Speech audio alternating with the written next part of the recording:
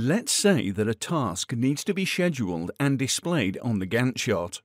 First, you must assign the task with a schedule. You can do this by right-clicking the mouse and selecting Schedule. Default schedule type is set to All Day. You can also set it as an appointment or memo. We'll cover more on this in our next video. Set the start and end date for the task.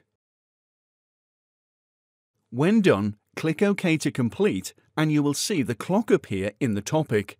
To edit schedule, click the clock icon and change the schedule settings.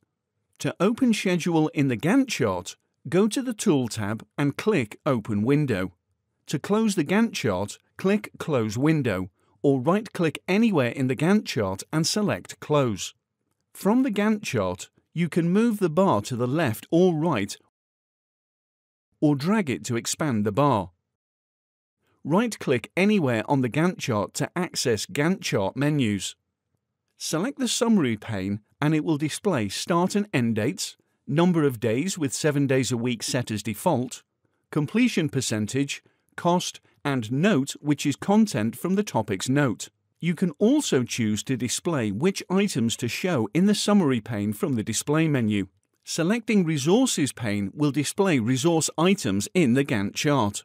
Hover the cursor over the Schedule bar and activate menus from Set Details, which opens the Schedule Edit window. Split Task will split the taskbar, Delete Task, and Resources where you can assign resources. Clicking on the Gantt chart will also activate Schedule ribbon menu. Note that the parent topic schedule bar, in this case Schedule, will cover earliest start date of the task and latest end date of the task.